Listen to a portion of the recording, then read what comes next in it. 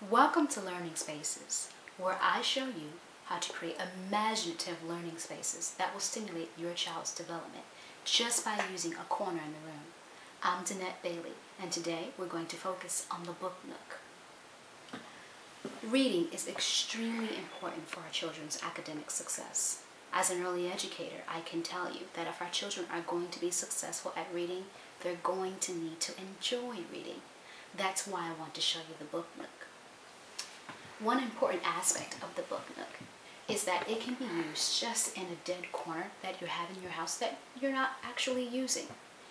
The reason why this is important, more important than, say, having a reading space in a playroom or having a reading space even in the child's bedroom, is that this allows the child to be right in the center of things, to spend time with you in the kitchen or the family room while you're cooking without actually being in the way. And this is why I really like the idea of a book Nook. Some important aspects of this book Nook is that it just uses some basic materials. Here we're just using a basic white shelf and a basic soft child's chair. Now the chair, I actually have an organic crib sheet, and I've wrapped the chair in it so that occasionally the child may want to have a snack or have their sippy cup over here while they're reading, and you don't have to be concerned about this chair becoming dirty because you can just take the crib sheet off and throw it in the washer. The other thing here is that there are lots of soft pillows on the chair itself and even on the floor in case the child just wants to sit on the floor and read the book. The other cool thing about this reading space is that we have a blanket for the child. So if they want to get cozy and cuddle up with the blanket, they can do that. Or they can also use this blanket and cover the whole area and have a reading fort. It's important that although you have designed this area to be a reading book Nook, the child is able to use their imagination and make up other things that this area can be, even though it includes books. So what I've done is make this book Nook themed. And our theme today is books that have stuffed animals that go along with them. So for example, we have the Care Bears edition of books. And if you know anything about the Care Bears, they each have a different variety of bears that have different symbols on them. And so we have some of those Care Bears right here on the shelf. We also have the Dora the Explorer book and the Dora doll. If you come down to our second shelf, we have the Winnie the Pooh and Tigger dolls, and we have a Winnie the Pooh and Tigger book. We have a turtle stuffed animal that's also a puppet, and just a book about turtles. The other thing that you will find useful is Eric Carle, and he's an author that has lots of books that actually have the stuffed animal to go with them, and so these are easy to find.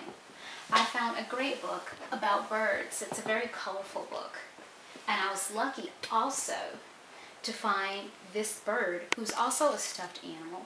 And I like him because the bird can make his own voice, and I like it for the parent to read with the child, and then you see later your child is mimicking the voice of the bird. We know that our children are learning when they mimic us.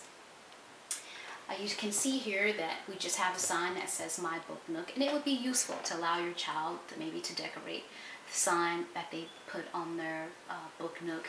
This is important because while you want the area labeled, you may want to have the opportunity to take this down. Maybe you're going to have a party and you want to be able to disassemble this quickly. So maybe you don't want pictures and posters all over the wall, but you can have just a poster here on the shelf.